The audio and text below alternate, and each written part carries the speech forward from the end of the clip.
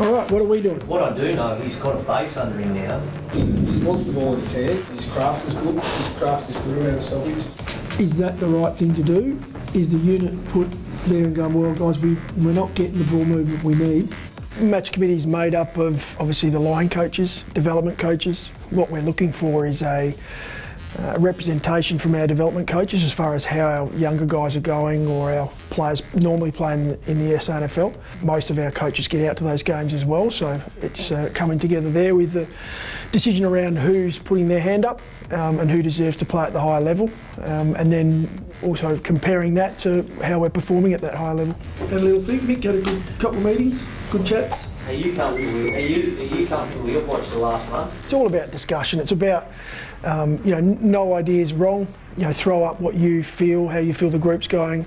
It's all about making us better. And some of that's not necessarily all on form. It's about the balance of the side. If we're looking for more run from half back, how do we create that?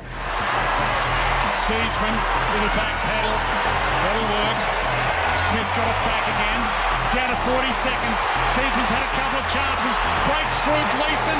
Loads up, goes long.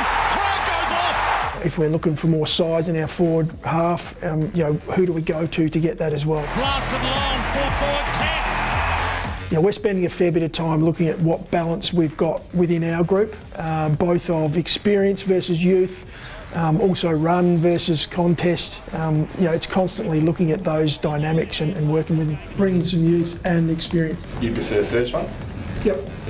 I just think we're not dominating centre bounce. There's a number of different challenges. There's also the opposition that it's really important to understand what's coming in that next game. What are the opposition bringing? What are their weapons?